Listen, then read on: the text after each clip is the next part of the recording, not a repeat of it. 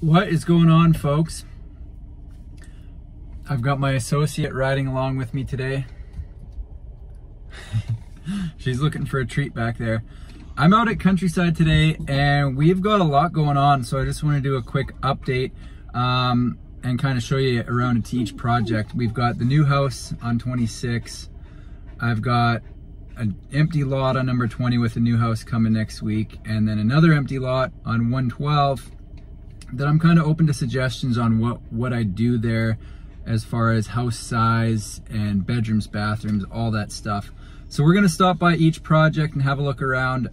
Just a quick update of everything going on at Countryside. So this is lot 112. And this is the one where I'm still tossing around a few ideas. I could fit up to about an 1,100 square foot double wide home on here, but I'm also toying with the idea, so you'll sit out here and look, that'll be your front yard there. That's the driveway up there. The other thought I had for this was go the route more of a tiny home. So 1 bedroom, maybe 2, and 1 bathroom, and just see how affordable we can get something. So for people that are downsizing, first-time home buyers, or people retiring wanting to move to the area, you know, do a 1 bedroom, maybe 600, 700 square feet, but nice. And you still got the yard and still have your own space. You're not sharing walls with people. I don't know if there's a market for it here. It seems to be getting really popular. You see all the TV shows popping up on HGTV. So I could do a 3 bedroom, 2 bathroom, double wide with a higher price point, or go the small route, tiny home-ish size, and just see if there's any interest there. Let me know what your thoughts are on that. What do you think of tiny homes or smaller footprint homes? Okay, next stop, we're gonna head over to number 20 where they're just finishing up the pad prep, and then on to 26 for our final stop. Okay, here we are at 20.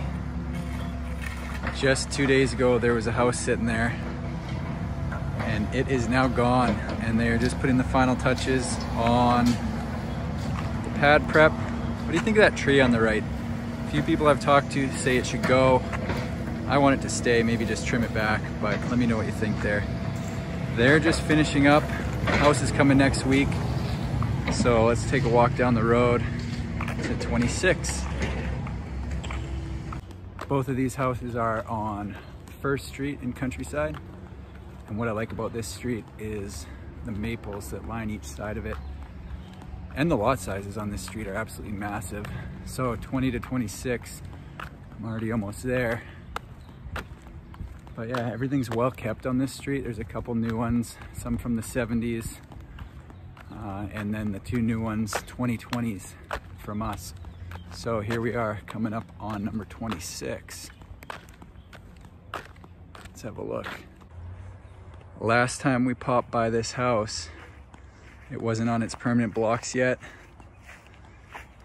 And this wall wasn't here, so that's new. There's gonna be 2 steps down coming from the driveway, and then a walkway to the front door. Then we're gonna have a deck coming off the back door. Property line goes just about to the edge of that shed there, so lots of space. If you like to have a big yard, you could also build a carport or garage back here. It just has to be 10 feet off the road, so lots of space to do that. This dirt pile here, we're getting the electrical upgraded from 60 amp to 100.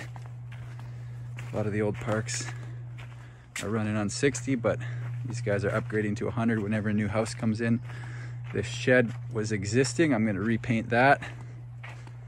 This is the backside, so even more space. Like if you like to garden, oh my God, you could have 10 gardens on this thing. Nothing but space. Up here, how's that for the perfect neighbor?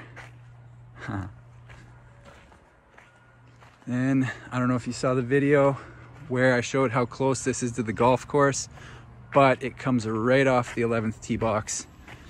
Up to your left is the 11th tee of the Salmon Arm golf course, about 200 feet up there in the trees. So that concludes the full tour of the 3 projects we've got going on. That's the update. Know what you might be wondering right now? And the answer is yes, I do have a selfie stick. What do you think about it? Can't afford to have my full own camera crew yet, so till then, get to walk around with this thing. Anyways, that's it for today. I'll have a new video next week when we get the new house coming in, so stay tuned for that one. Thanks for watching.